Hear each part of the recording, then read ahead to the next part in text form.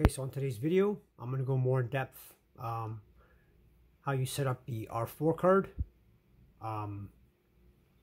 in order to run all your emulators and the DS games.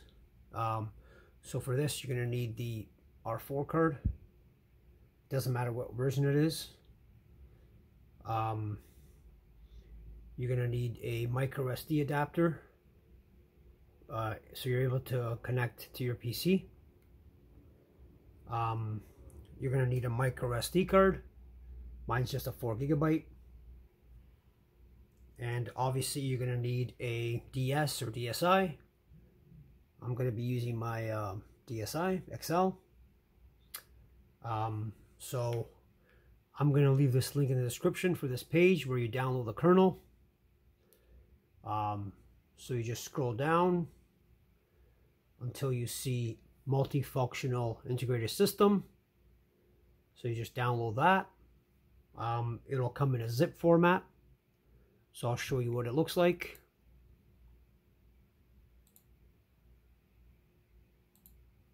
So there it is. It'll just come in with a whole bunch of numbers.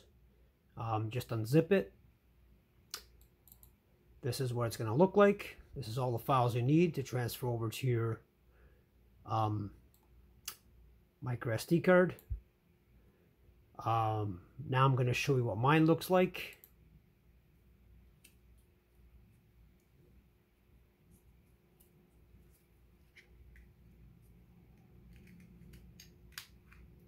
So plug in your adapter to your PC.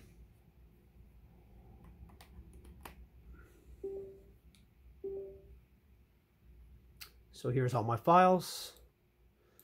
I created a Game Boy Advance folder where I have the emulator separate. I also created a DS folder for all the DS games. I have 4 DS games, all Pokemon, just different versions, just to test it out. I also created a ROMs folder. So this will have all the ROMs for your emulators. So Game Boy, I just have one just for as an example. Game Boy Advance, Game Boy Color, Neo Geo, NES, PC Engine, Sega Genesis, and the Super Nintendo. So that's basically all the emulators I have that come in the card. Now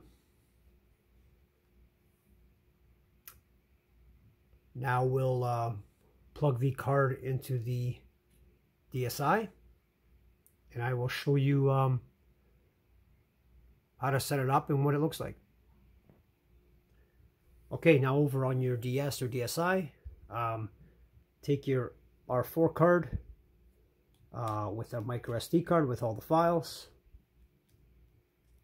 Put it in your DS or DSi. Let's power it on.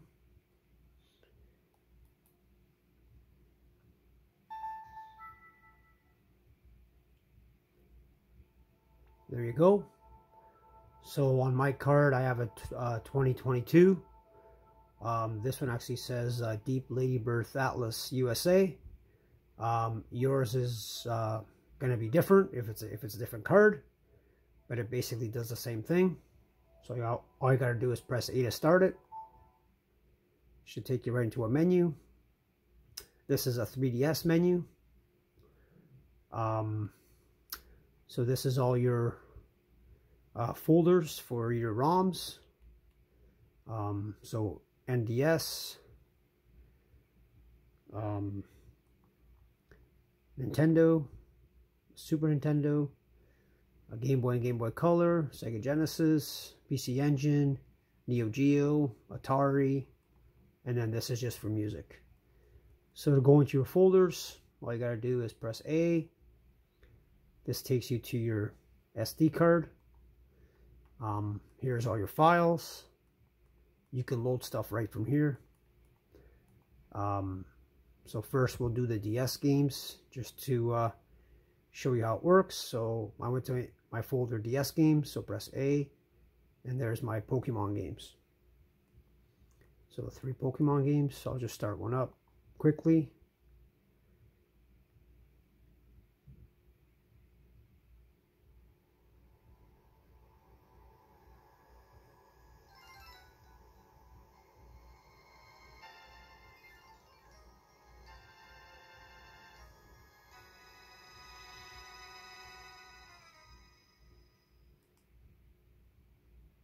There you go.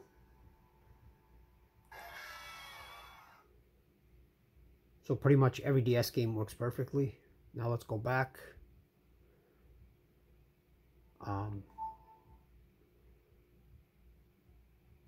Let's go back to the same folder. So here's my ROMs folder on the root of the card. So then you just go through all your emulators. So you load one, it shows you what game it is and what system it's for. So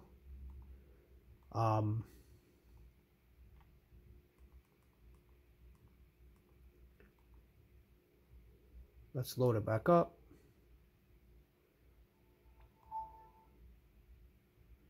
We'll just start one emulator just so you can see how it works. So we'll start the Nintendo one. Press A. Go into your ROMs folder. NES. And then there's the game, Flintstones game. Press A. And it loads up perfectly.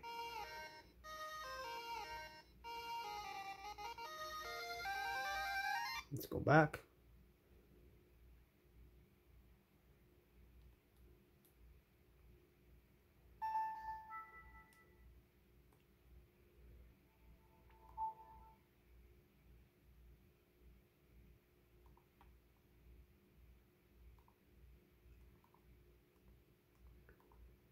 Just load up another DS game.